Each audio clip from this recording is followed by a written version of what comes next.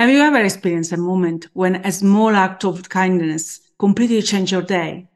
What hidden power does intention behind every act of kindness hold versus spontaneous ones? What impact can intentional acts of kindness have on our mental and emotional well-being? And can one person's intentional act of kindness create a domino effect of goodness, a chain reaction of positivity? Feeling inspired to spread kindness, but not sure where to start? No worries, we got you covered. Join me after the intro for a conversation with a very special friend with whom we will answer this and many more questions. So grab a cup of coffee, settle in, and let's start. Hi, I'm Rosanna D, and this is Forgive and Thrive, a podcast where we explore what thriving in life means and how we can achieve it, irrespective of our past, current condition, and expectations that those around us or society in general may have. Let's go. Welcome to the Forgive and Thrive show. We live in a world where the clamor of chaos often echoes loud, where self-absorption sometimes clouds our vision, where the threads of human connection seem to fray, where negativity seems to seep into every corner, leaving a trail of broken hearts and souls, where stress and tension tango in the streets, and acts of cruelty and indifference echo through the walls of our society. The fast-paced and noisy lives we have far too often leave us in fear and uncertainty, as well as completely disconnected from one another. In this world, it can be all too easy to forget the impact of simple acts of kindness. Living unkindly or in a world that appears unkind poses its own set of challenges that affect us all, whether we realize it or not. So today we embark on an unforgettable exploration, delving into the very essence of intentional acts of kindness and the extraordinary transformation it can bring to our lives and our world. We discuss what lies behind the magic, a glimpse into how this small, thoughtful gesture have the power to ripple through hearts and minds, setting off a chain reaction of positivity. And we dive into this fascinating topic in a conversation with our guest, Alan Questel. Alan is the author of Practice Intentional Acts of Kindness and Like Yourself More. He's known for his clarity, creativity, and down-to-earth style of teaching. He brings a depth of understanding, humor, and gentle human perspective while creating lively conditions for learning. Alan has taught thousands of people in over 20 countries and 5 continents. He's constantly discovering how to be kinder to others and towards himself. His book takes readers through steps to broaden and sharpen their understanding of kindness. It shows ways to embrace kindness in everyday life and provides the means to be kinder and generate more kindness towards yourself and others. Hi, Alan. Welcome to the Forgive and Try show. Thank you for being with us today. Thanks so much, and thanks so much for having me today. Fantastic. Alan, I love this topic. I think the world really needs a little bit more kindness, right? So I'm really excited to talk about it. But before we dive into that, I would love to know a little bit more about you, and in particular, your journey to discover the power of kindness, because kindness is something that we are all aware of, but the power that it holds perhaps is not that known, right? Right. I think the power and also the concrete ways of engaging around kindness are not so evident to many of us. So, but my journey began, let's see, there are a few kind of roads that led me to write this book. And I would say one of the first things is the other work I do, which is called the Feldenkrais method, which is a movement technique based on learning theories. I work with people with orthopedic, neurological problems, actors, professional athletes, people who want to change their self-image. And there's 2 modalities. One's hands-on, one's in groups. And the movements in groups are done very small and very slow, which allows your attention to wander more freely through the rest of yourself. And at one point, I was putting together a workshop on self-image. And I started to think, that our self-image was really a reflection of how much we like ourselves or how much we don't like ourselves. And over time, playing with this idea, I actually started to think, this is my job, to help people like themselves more. And there's in the movements that people do, I'm always reminding them to go slower and smaller. And then I started playing with another idea. And the idea was, can you move in a way that you like the way it feels?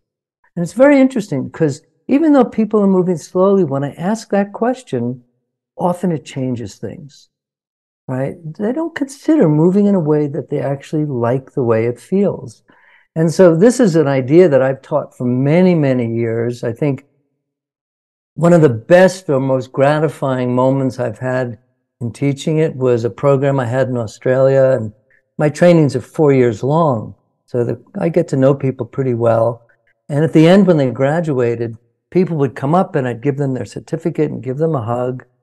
And they'd whisper in my ear, I like myself more now. And I thought, wow, that made it so worthwhile, everything I was doing. And this idea of liking ourselves more sounds great. I often ask people, is there anyone in the room who doesn't want to like themselves more? And they all kind of smile funny, you know. But no one says no to that. But when we consider that idea, what often comes up for people are all the things they don't like about themselves. And that's a tricky moment, one where we have to be especially kind and gentle with ourselves. So this has been the road, the path that I've been on. And then at one moment, I thought, well, this way of exploring it is very intrapersonal within ourselves. How can I make it more interpersonal? And I kind of was living with that idea for a while. And one day I happened to do an act of kindness, and I realized right afterwards that I felt better. I liked myself more. And I'm not proposing the idea that we just try to do all these kind acts to pat ourselves on the back and like ourselves more. But I thought that's kind of the answer, that if we can do more acts of kindness, it feeds back to us in terms of our self-image and how we feel about ourselves. And of course, it contributes to the world. And it speaks directly what you spoke about at the beginning, this idea of connection with ourselves and connection with others. And so that's kind of the general road that I took, and there's more, but maybe I'll come to that later or something. Absolutely. But you know what is quite interesting is that if you ask people, well, are you kind? And everybody will say, oh, of course I am, right? Nobody likes the idea of being unkind, whether it's towards others or themselves. But we don't reflect about it. We don't stop and say, okay, we need to talk about this topic. Why do you think is like that? Well, we take kindness almost for granted. That's a good question. I think, well, first of all, I agree with you. I've met people who don't think they're kind, and they kind of relish in it. That's their self-image. They're a curmudgeon. There's someone who goes, I don't need to be kind. That's for other people, you know. Now, what's really funny is I meet people like that who actually are kind, and I meet people who tell me how kind they are, and they're not so kind. So it's a mixed thing. But I think that one of the gaps in terms of, or the reasons that we can take this for granted, is because I don't think we have enough concrete ways to practice it, to understand it. I think most of the time, if you look up the dictionary definition of kindness, one of the synonyms for it is generosity. So we all like generosity, but look, if we start to investigate generosity, that can be pretty misunderstood too, right? Many people think they're generous, they're not. Vice versa, they give gifts that are too big or too small, or they give to get. So it's not quite a clean interaction when they do something like that. So, but not only is kindness equated with generosity in the dictionary, and what I'm going to say is actually true of most dictionary definitions, that the definitions are from the observer's point of view. They're not from the doer's point of view. So for example, to sit To sit, one definition is to rest upon your buttocks or thighs. Okay, we can see what that looks like. But if you tell a child with cerebral palsy, rest upon your buttocks and thighs, they can't, they fall over. That doesn't give any information about how to sit. So when we look at the definitions of kindness, there aren't many definitions that tell you how, like compassion or empathy. People ask me, is my book about compassion and empathy? And of course, how could it not be? But more important, it's about concrete things we can do every day in an easy, approachable way to find success in it that builds and grows until one day, it's not like a clear line that we cross, but one day we look back and go, I think maybe I'm a little kinder than I used to be. Maybe I like myself more. So I think that, because the idea of kindness and loving kindness, it's everywhere in our cultures. And again, as you were saying, we live in some really challenging times. And yet, I don't know anyone, even the kindest people I know, who couldn't benefit from being a little kinder to themselves and to others too. I couldn't agree more with that. If you think of your experience and the experience of everybody you have talked to about this topic, can you recall a time or a situation where, for example, an intentional act of kindness created such a profound impact on you, and that perhaps changed you in some way or changed your perspective? Yeah, I can. It's one of the other paths that led me to the book, actually. And it was only sometime later, years actually, that I recognized it as how impactful it was. And that was a time when my father, he had unfortunately run out of money. And my brother and I, fortunately, were able to help him and support him. But he struggled, and then he developed dementia. And we eventually had to put him in a home. And it was a nice home. It was in Florida, where he lived with my stepmother. And it was coming to the summer. And at the beginning of the summer, my stepmother was going to leave Florida, go to New York to see her kids and grandkids. And I realized my father's going to be all alone. And I was never close to my father. I wasn't alienated from him, but there was no strong connection, really. It was, it was a typical 1950s father, I guess. And so we got along, And then I got this idea, and I don't know where it came from. I thought, I'm going to call him every day. And I lived in California at that time, and he was in Florida, so the time difference worked. So every day I'd wake up and I'd call him. And he always knew who I was. Sometimes he'd talk gibberish. Sometimes he'd have the phone upside down or something, and he couldn't hear me.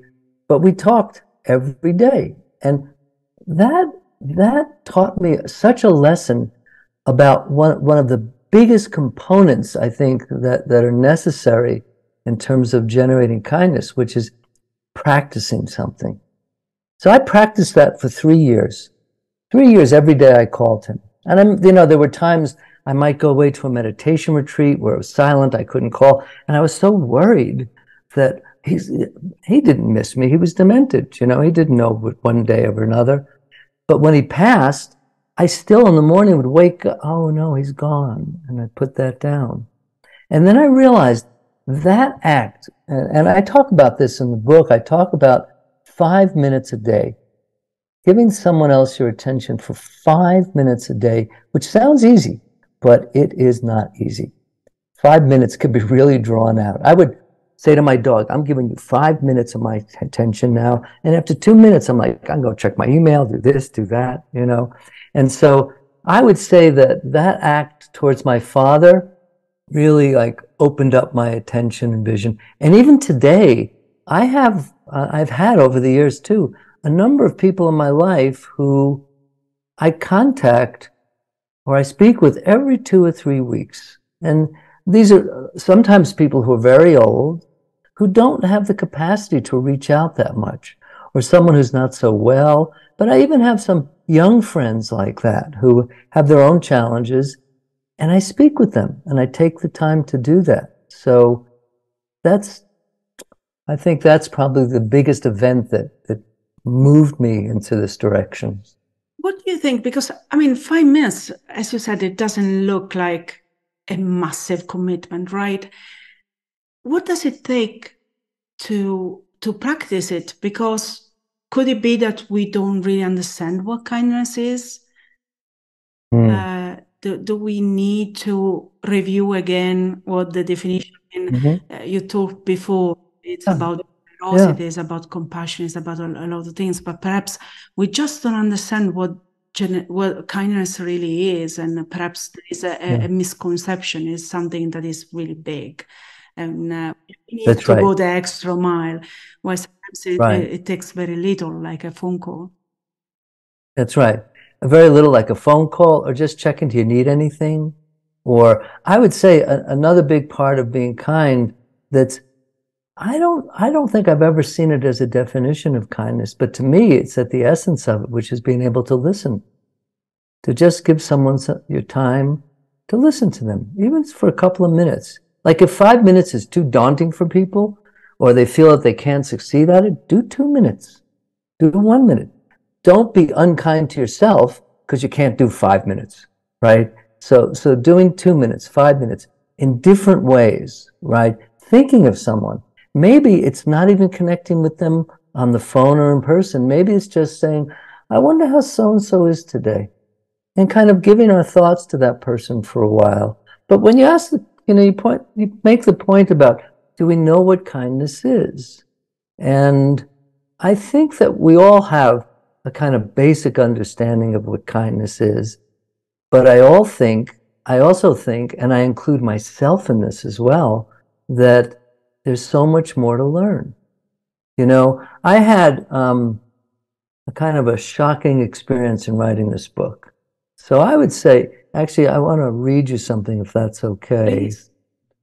So I would say that pretty much all the things that I talk about in the book and all of the exercises that I propose that people do, at this point, I feel pretty confident that I can do them.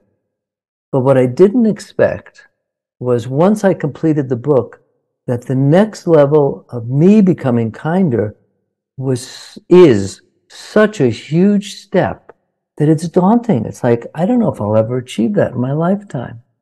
And I can read you this quote that's in the book. It's from Ram Dass, and it kind of speaks to this, and I'll talk about it. He says, when you go out into the woods and you look at trees, you see all these different trees, and some of them are bent. You sort of understand that it didn't get enough light, so it turned that way. And you don't get all emotional about it. You just allow it. The minute you get near humans, you lose all that. You're constantly saying, you are to this, or I'm to this. This judgment mind comes in. And so I practice turning people into trees, which means appreciating them just the way they are. So, I mean, I think that's a beautiful quote. Beautiful quote. I love that. This is very difficult to do. We have that monkey mind that comes in front of us and wants to judge everything and everybody. Right. And so with this quote, I would say, and I'm assuming I'm not alone in this, that I can be very judgmental. I can be sitting in an airport, and what I can catch myself doing is staring at someone I don't know and making up a story about them. And it can be a negative story, it can be a positive story, but it's all made up anyway. And so I've been aware of that aspect of myself for a long time. And then this quote, like I said, really speaks to it. But you know what? When I'm at an airport and I'm looking at someone, judging them like that, I can't think of this quote. It's too long, the quote. Am I going to get it tattooed on my arm? I'll have to read this every time or something, But what I learned to do is to create a real simple interruption. But the thing is, I have to catch myself when I'm doing it. And if I can catch myself doing it, I just say tree, and it's like all the story I created dissolves, and I see a person now, and it's a whole different thing. So it's kind of like, the acts of kindness, we're never going to be done in terms of being kind. We're never going to be done in terms of liking ourselves. And the better we are at it, the more challenging it becomes. So I love this little exercise because it's very quick and very effective, I think, of thinking, you know, like a pattern interruption with one single word, and we stop thinking whatever we were thinking before. So thank you very much for suggesting that. I might actually try it myself. That's good. Alan, if you had to sort of list the benefits of kindness or intentional acts of kindness, where would you put the accent? And especially on the people involved, because when we think of kindness, we think of the other person, but sometimes we discard the impact that being kind. I mean, this is the story that you said before. The impact of kindness that we give to others can have on us and in our life. Yeah. Well, I think, I mean, it is a loop, you know, that continues back and forth with others. But I also think that we have to be a little bit cautious, because I know many people who are kind to others, but they have a hard time being kind to themselves. And I can tell you, when I was writing the book and I got to the part about being kind to ourselves, I got blocked for 5 years. And I was like, I thought I was kind to myself, but as I investigated it, it's like I wasn't really as kind as I thought I was to myself, you know? So it's a process that can get fed from both sides, you know? And I think the general perspective on kindness is that it's this big thing, right? And kindness exists in the world. But for me, it's in the everyday moments that it makes a difference, you know? And that, as I said in the beginning, that if I do an act of kindness towards someone, with someone else, then I have the chance that maybe I feel, oh, I feel a little better about myself at this point. But that means I might like myself a little bit more. That doesn't mean I have the capacity or the skill yet to be kind to myself. That's a whole different road to go down. And that takes, again, I'll come back to this word many, many times, practice. It's the only answer I know to growing any aspect of ourselves, whether it's playing a musical instrument or a sport or writing a book. You know how many editors I went through in my book? Because I had to practice it again and again and again, and then do it again. And, you know, and since the book, I get other ideas and things like that. And so I think what we need, as I said before, are small things that we can practice every day, that if we don't do them, no one's going to come after us. It's just between me and myself. Or if I misstep, I make a mistake, which of course has got to happen. It's how we learn. I learn more from my mistakes than my successes. And then if I misstep, make a mistake, that I can reflect on it and go, oh, I have to rethink this. I have to come at it from a different direction. And then, you know, I teach large groups over periods of 4 years.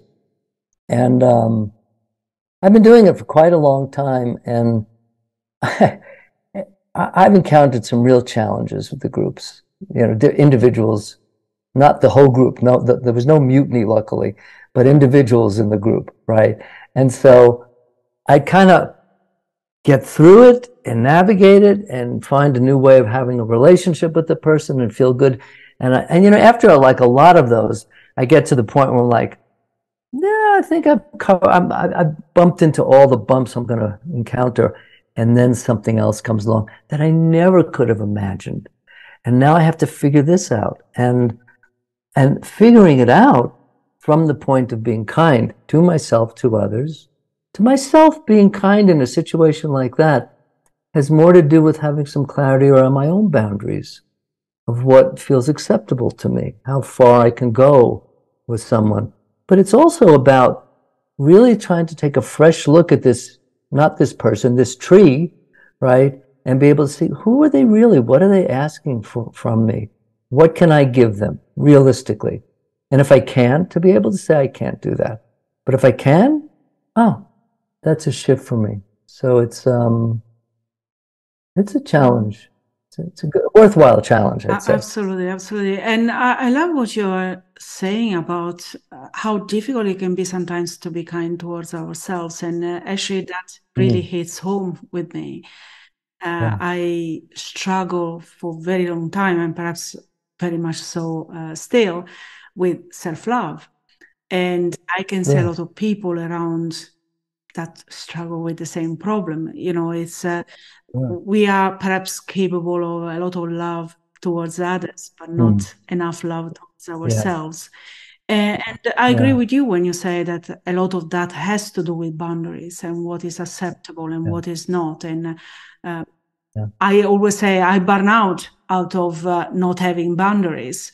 So it's really something that hits home. And yeah, thank you very much for stressing that point. At that point, I think it's important for everybody to remember that we need to be kind to ourselves. We need to love ourselves, because that's the only way we can be kind and love others. And you know something, because you use a word that I agree with for sure, but I use a different word. I was taking this workshop once called the Hoffman process. It was a very interesting process about your history with your parents, what you do, and in the workshop, you can't tell people what you do. So for 5 days, and it's residential, so you're with these people all the time, and you don't reveal what you do to the very last day. And the very last day, and the workshop is almost entirely, I would say, about loving oneself. And it's great, right? And in the last day, we revealed what we did with each other. And I was talking with about 3 or 4 other people, and I was describing my work. And I said, but really what I do is help people like themselves more. And they all said the same thing. They all went, oh, that sounds a lot easier than loving myself.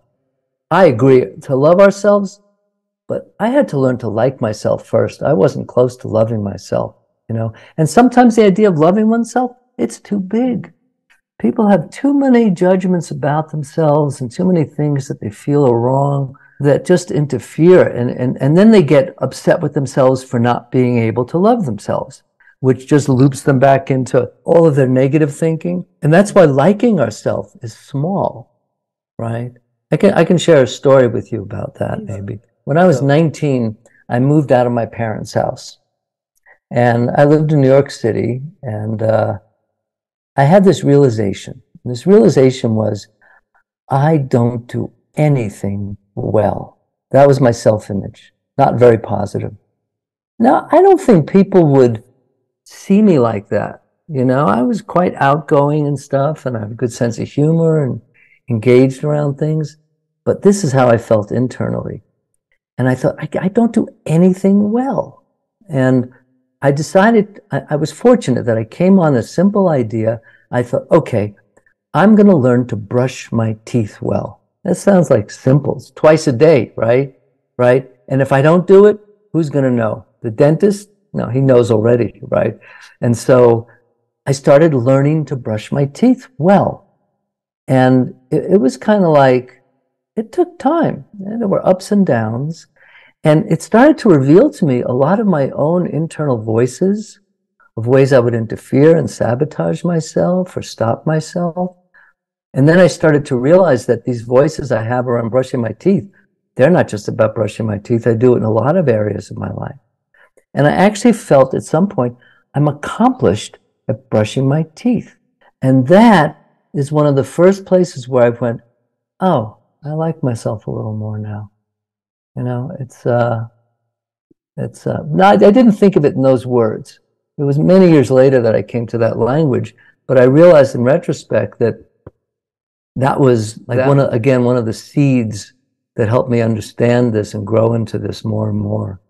So it's a little thing, you know, it's like a secret thing almost. Who knows about it? But then we have to practice it. It's not like, oh, I'm gonna give myself a month to do this. It's like, no. You got to keep doing this, you know. I think I will start thinking of myself as a little tree from now on. That's good. That's good. Alan, you focus a lot of the attention when it comes to talking about kindness on the intentionality of the act. Mm-hmm. Yeah. Can we talk about that and the role of intention versus spontaneous acts? Yeah, yeah. Well, I think spontaneous or random acts of kindness are essential. And when they happen, they're joyous for us, you know, whether it's towards us or towards someone else. So they're fantastic like that.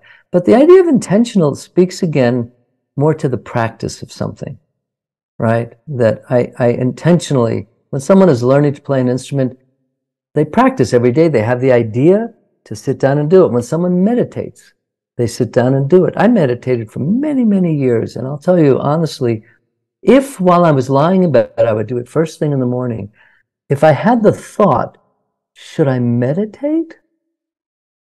The warm bed, the hour that it was dark outside still. Everything was saying, no, go back to sleep, right? And what I learned to do was to intentionally just not ignore my feelings, but to differentiate my feelings from the action, to say, oh, everything in me is saying no, and I'm going to do it. That's intention. And I'm separating attention a little bit from will, because will is a kind of forcing, can be a forcing of ourselves to do something, which can backfire. Then we start resenting something when there's too much will in doing something like that. But to be intentional is to have a certain clarity about what I want to do. And that's kind of the key thing too, to intentional, is like, what do I want? You know, I had a really funny experience many years ago in New York. In my private practice, I was seeing a woman, and she was kind of mopey, you know, and she'd come in and, you know, we'd work. And one day she came in and she was like this and got 3 new jobs. And I said, what happened to you? And she said, I did the fire walk, fear into power. And you know, it's a thing with Tony Robbins, and you walk on the fire. And I thought, that's fascinating. I said, you know what? I'm going to do it. And I figure I can even deduct it, you know. And so it was in New York City, and it was like a 5-hour trance induction with Tony Robbins. And he was quite brilliant, I thought, as a presenter. And at the end, you'd walk around maybe 10 meters of hot coals, and people would get through to the other side and go, Yahoo! I could do anything I want, fear into power. And I walked through it and I went, I can do anything I want. What do I want to do? And I got depressed and got into a taxi. So this idea of knowing what we want speaks very much to the idea of an intention, because I can't have an intention without a want preceding it, to want something. Now, we also have to be careful of how big is the want. It's got to be something that's approachable, accessible. If it's too big, we set ourselves up for failure again. And then all the good intentions aren't worth anything. But if I can start small and kind of take myself step by step, which is really, you know, the book is a workbook. It's a step-by-step process to bring you to a point. What point would I hope people would get to? I'd hope people would get to the point where they don't need the book anymore, that they're generating themselves. Or the book is there as a resource to go back to if they fall off the cart at some point. That how do I regain my intention? How do I clarify? And look, I want to be careful with this idea of want, because that often people make too, like, I want to be famous, or I want to write a book or something like. You know how many people tell me they want to write a book, and I go, good. So are you sitting down every day for 3 or 4 hours? Because that's what it takes to do something like that. So we have all these great ideas, but how do we move these ideas into something concrete? Which goes right back to the beginning where I talked about kindness as a definition. It doesn't tell you how to do it, right? It's the how, the concrete thing that makes the difference, I think, for anybody in anything. And I think if you look at any person who's highly successful, you can see what they do and how they do it. They're not someone who's just flowing around with ideas or stuff like that. So yeah, the intentionality it's connected, as you can see, to many different things. Yeah. Absolutely. If you had to sort of list the challenges that perhaps people have when they want to embrace a kinder way of living? What would you say? Yeah. The challenges, well, the first challenge is that they judge themselves too quickly for not succeeding enough. And it might be the size of the thing that they're thinking about, or they may be impatient with themselves, right? But then there's a question like, how does one measure one's own sense of kindness? Like I've heard it said about humility that someone can't say that they're humble. Someone else says you're humble. If you say you're humble, it's kind of lacking in humility. Oh, I'm really humble. It kind of doesn't make sense. And the same thing with kindness. It's like, am I kind? Can I say that I'm a kind person? Well, I can, of course, but really the judge of who's saying that I'm kind is someone else, you know? And even if someone else says, you are so kind, but if I can't receive that, if I can't take that in, then there's a gap in the whole understanding of kindness, that it's got to be in both directions. And so I think patience, I think going to judgment too quickly are some of the challenges. I think taking on too big a task or not giving ourselves enough time to evaluate it. Like sometimes, some of my students, like I have practitioners and my own graduates who come to me and say, my practice isn't what I would hope it would be. And we talk, and I say, well, have you tried this? No, try that. They come back 3-4 months later, and same thing. They're not satisfied. It's not what they want it to be. And I said, well, have you tried this? Yeah. Have you tried this? Yeah. Have you tried this? No. Try that. And I get to this same point every time. It usually takes 3 or 4 cycles where I say to someone, have you tried this? And they say, oh, I'm not comfortable doing that. And I went, oh, and it's really interesting because the ones who tolerate the discomfort and do it, their practices take off.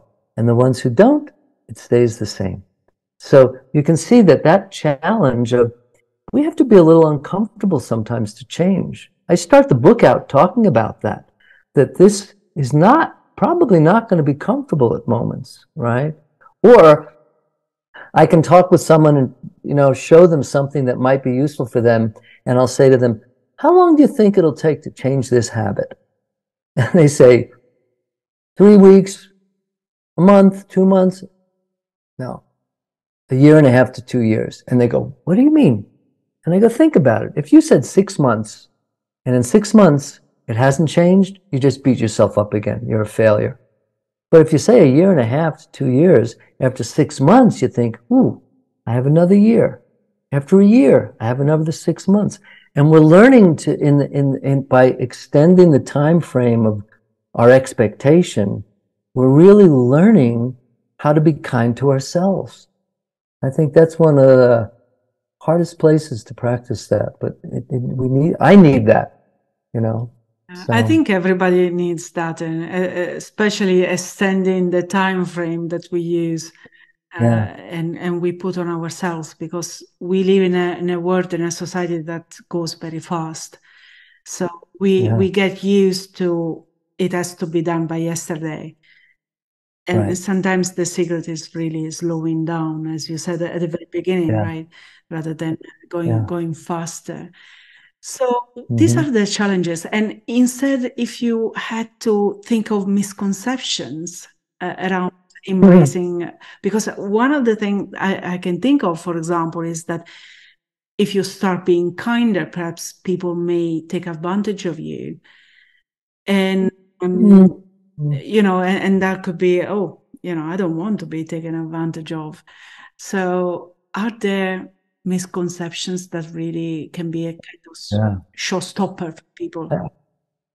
I think there are a lot of misconceptions. I think, follow up on the last thing you said, I think it goes back to boundaries.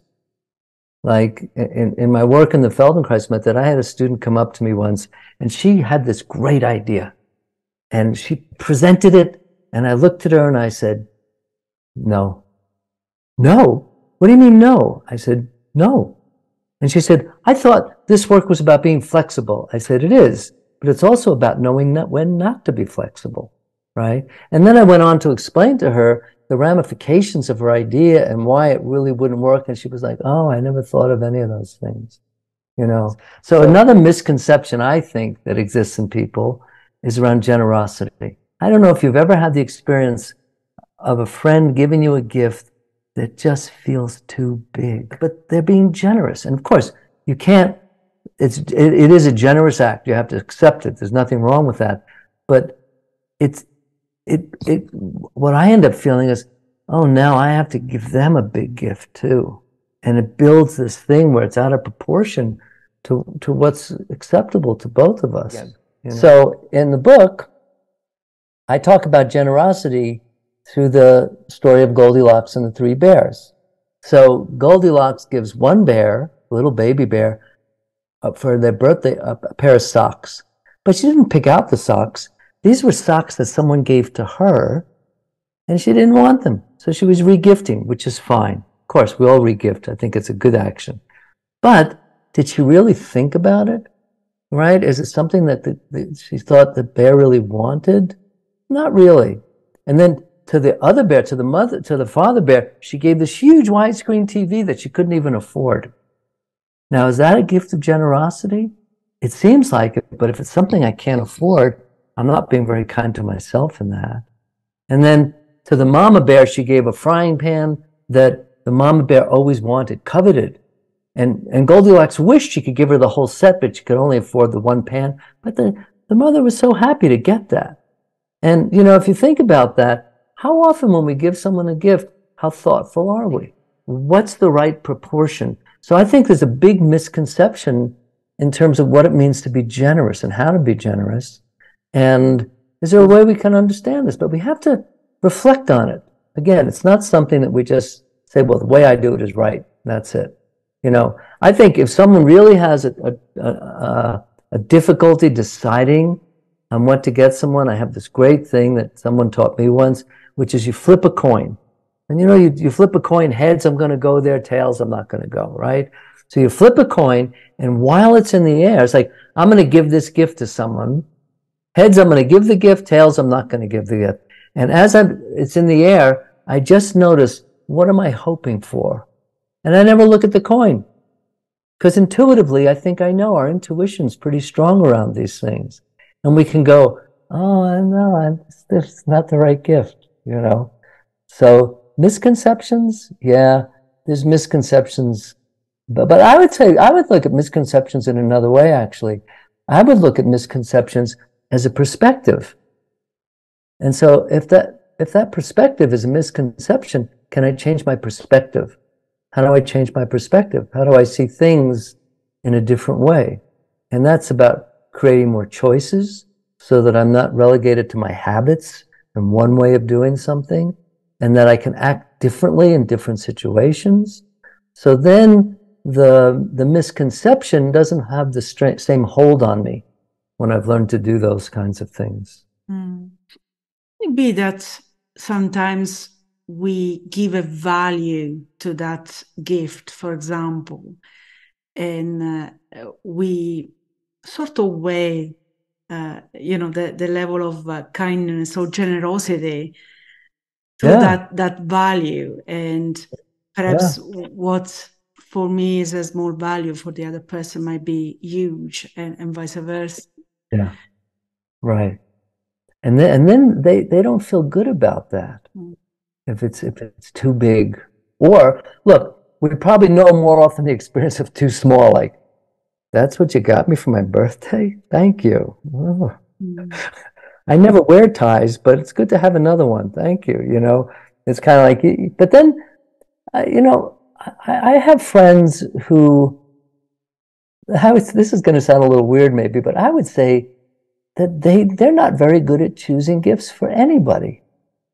And once I realize that, then I don't get upset if they give me a gift that seems a little weird or odd or something like that, because they do that with everyone. It's not a personal statement about me and how they think about me or judging myself or something like that, or then judging them back again like that. It's like being able to really graciously accept it, go, thank you. That's really good. And because I accept the meaning and the intention behind it as a value. Fantastic. I don't know, I would like to take the conversation towards something beyond the person, the self, and the person on the other side that we might think, and set the boundary towards society. We started at the very beginning thinking, saying that we live in unprecedented times. There are lots of changes, a lot of fear, perhaps uncertainty. Do you think that we can use kindness, intentional acts of kindness, also to sort of change the paradigm of the life we live today, and perhaps address some of these larger societal issues that we have, reduce austerity, promoting more understanding between people, create more connection? And I feel that sometimes we are disconnected, and overcome things like diversity, for example, or create more inclusion and more understanding. Yeah.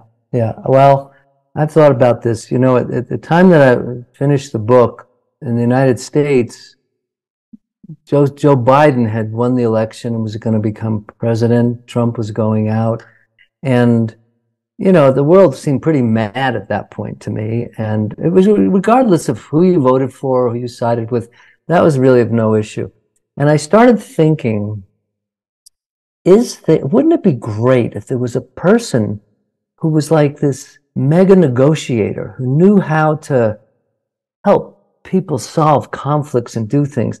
And of course, pretty quickly I realized, that's like Gandhi or something, you know, maybe, but I mean, is there anyone like that? I couldn't think of anyone like that. And then I discovered that Richard Branson and Peter Gabriel had put together this thing called the Elders, I can't remember, it's just the Elders, that was to a number of people to guide other people with some wisdom about how to do things like that. And then I had this great idea, which wasn't a great idea. The great idea was, what if we had the Dalai Lama and the Pope and a great rabbi and a great imam, and have them kind of help guide us through things? And then I realized how many hundreds of other religions there I left out. And they're all going to be resentful. And it's like a United Nations of religions. Like the United Nations was probably intended in some way to what you're speaking about. Has it been successful? No, not really. I mean, maybe in some ways, but not at the extent that you're talking about. And really what I'm going to say now is not my idea. It's not new, but it speaks to the idea of kindness, which is the only place I know where we can start is with ourselves, with the hope that if enough of us gets to a certain mass, that maybe the world will change. But it has to do with listening and understanding and patience and failing at it and going at it again. And instead of saying, well, I tried and I'm done, say I'm not done. I'm not done promoting kindness. You know, if my book wasn't successful, or if people didn't like the idea, I'm still not done, because I believe in it, right? And for me, to have that kind of conviction behind it is what carries us forward, right? And, you know, if in listening to the podcast, if only one person bought the book and benefited from it, I'd be happy. You know, that's worthwhile to me. You know, so it's not like I have to reach everyone. I don't know anyone who can change the world. And I think part of how the world is today is because everything goes so fast. So there's not much time for reflection. Of course, things like social media and stuff just, boom, shift everything so quickly that we can't adapt quickly enough. Absolutely. Perhaps we have to start with a newer generation, with the children, and start from school, for example, and start to inspire them into kinder adults. Yeah. So I think it's something perhaps that is due, you know, to include a school, for example, topics that right now are not taught, right? Yeah. We go through maths and literature and foreign languages and all these kind of beautiful subjects. Don't get me wrong. Yeah. But perhaps sometimes we don't put enough attention to other topics that these children will need sooner or later. Right. So, yeah, perhaps something to consider. Well, you know, school education, I mean, if you think, I mean, is there an education that really deals with the everyday life interactions we have? No, no. You know, I mentioned an author in my book called Marshall Rosenberg, who developed something called nonviolent communication. And he's been around, well, he's passed away now, but he's around for a long time. And he had nonviolent communication schools that took on these values, right, to start to teach children. And yeah, I mean, if we could do that and teach children, but yeah, it's a place to start. Quite a start, absolutely. Yeah. Now, going back to the sphere of the self, and in particular the mental health, if you like, kind of aspect, because this podcast was created out of a burnout as a, you know, I wanted to raise awareness about stigma around mental health and all these kind of things. Do you think that intentional acts of kindness towards ourselves and others can also support mental health and stay balanced and create that level of self-compassion as well? Yeah, well, how could it not? That would be my first thought, right? And then again, it's a question of degree.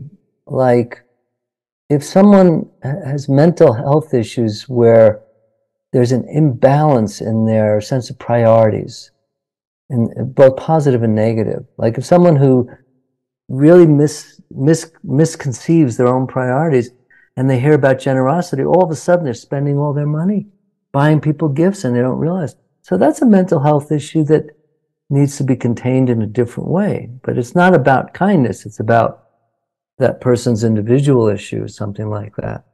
But if I think of mental health in maybe not in the extreme cases, but in the more everyday cases where people are more depressed or lonely or just unhappy in some way, then yeah, I do think it can. But honestly, people I know who are in those conditions are better at that than I am in convincing them to be kind, meaning they can flip it around into a negative state. So there again, it has to be something small, something where they can find a modicum of success in it. But they need, I mean, if it's a serious mental health issue, then yeah, they need more guidance than just a book to do something like that. But I would hope, because the people I know who suffer, be kind to themselves is really almost impossible. That's absolutely. And also continuing on this idea, with the podcast that is called Forgive and Thrive. Can we put intentional kindness in between? And is there a connection with forgiveness on one end and the ability to thrive on the other? Yeah. I think forgiveness, the result of forgiveness is, like you said, thriving. That we thrive if we can forgive. But it's forgiving not just the others who've hurt us, but forgiving ourselves too. I talk about in the book about the kind of internal conversations that we have sometimes. Like, I've had relationships that fell apart in some way, and like, I'm done. But then if someone mentions that person's name, I go into the story and I tell it, or I ruminate about it, or I just hear the name and I think about the event and I realize I'm not done. I'm really not done. And I have a couple of choices there. One, I can say I'm done and just put a wall up, but it's still irritating me. I don't think that's done, right? Another thing is I can learn to let it go. And maybe that happens through seeing a counselor or someone or a friend, talking it through, until I finally realize, how do I know that I'm done? is when I feel more compassionate towards that person who upset me instead of resenting them. Or maybe if I have the courage and the skill to do it, to contact the person and say, I don't know if you'd be open to it, but I would love to have a conversation. It would really help me to talk about some of the things that happened. And maybe, now if the person says no, that's clear. Then you're done. There's no one to talk to. But if the person says yes, and it's a tricky road, it's a lot of rough terrain sometimes, to be able to say, well, let's see if we can, doesn't mean we're going to be friends again, but that we can both walk away without having to carry on this internal conversation in our head like that. So I think that would be another way to think about both forgiveness and the outcome of thriving from it, and to learn to forgive. I mean, that's a pretty big thing. It's a pretty big thing. When I wrote this book, I can't tell you how many people, what's your next book? Are you kidding me? It took me years to write this book. What do you mean my next book? But I came up with an idea for my next book. And it kind of relates to forgiveness, I think. And it's about the idea of being offended. And I think that almost all negative emotions can be put under that umbrella, whether it's entitlement or jealousy or anger or frustration. There's almost always an element of being offended. And I still find that for myself, that I'm online and I get offended. Why am I getting offended? I mean, what's so important here that I have to get that upset about something like that? But when I think of the antidote to being offended, one of the antidotes is to be able to forgive. I'll write it one day, not today. Well, then let's talk about the plans for maybe on a shorter time. So what are you working right now? What are you planning? Is there anything that you want to share with us? Well, I mean, there's kind of two tracks right now. One is my work as a Feldenkrais practitioner and trainer. And most of my work is training people. And right now, I have 2 trainings here in Santa Fe, and one in Belgium, and one in France, and starting one in Taiwan. So my schedule is booked up for the next 4 years. Solid, right? So that's when I think about writing another book. It's like, well, where am I going to find the time to do this? Because I need time to sit down and do it. And then, of course, the other path is exactly what I'm doing with you right now, is promoting the book, not knowing where it's going to go or where it's going to lead, but with the hopes that it plants a seed for somebody to feel better about themselves and act better towards others as well. So that's my schedule right now. Fantastic. So if our listeners would like to get in touch with you, perhaps, or simply know more what you do, Yeah, right? sure. They can find. Well, the book has its own website, which is practicing-kindness.com. And then I've got a few other websites, and probably, honestly, the easiest way to find me is just to Google my name. And you'll find my websites on Feldenkrais trainings and my private practice and YouTube stuff and things like that. So, on Facebook, I'm all over that stuff. So, yeah, that'd be the easiest way. And in some of those places, there's my email address and stuff. And if you email me, if I don't respond to you in 3 days, I didn't get it. So I respond to all emails. Fantastic. And we will put all this information, all the links in the description of this episode. And final question. If there was one take-home message that you would love everybody to remember from this conversation, what that would be? If you're kind, you can be a lot kinder. If you feel stuck or trapped in your life, it will change. And often when we're in that place, the possibility of being different seems never, but it changes. Now, people, when I say it'll change, I think, you mean for the better? Well, what if it got a little worse? What if it got worse and then you came back to where you are now? That would be feeling better, right? So things change in both directions, and knowing that can keep us moving forward towards learning what we want and then engaging and creating what we want. Oh, I absolutely love that. Well, I hope that this episode has provided insights and inspiration on how, through intentional acts of kindness, we can carry the torch of compassion forward, uniting countless lives along the way. In a world that thirsts for goodness, each deliberate act of kindness can be the spark that sets the world aglow. Let's be the change that we wish to see, and one intentional act of kindness at a time.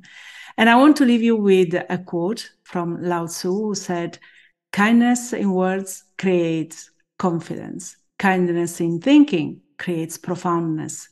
Kindness in giving creates love." That, Alan, thank you very much for accepting our invitation, for sharing so much about yourself and the work you do. I really loved every single moment of this conversation. thanks so much Thank for you. having me. I enjoyed every moment of it as well. Fantastic. Well, we would love to know what you think about this topic. What intentional act of kindness can you do today? Let us know. Also, don't forget to check Alan's website and his book, and to follow him on social media. You will find all the links in this episode description. Join me next time when we will continue exploring inspiring and challenging situations, because remember, we are together in this journey. Thanks for watching. If you enjoyed this content, subscribe to our channel and don't forget to hit the notification bell and like this video. See you in the next one.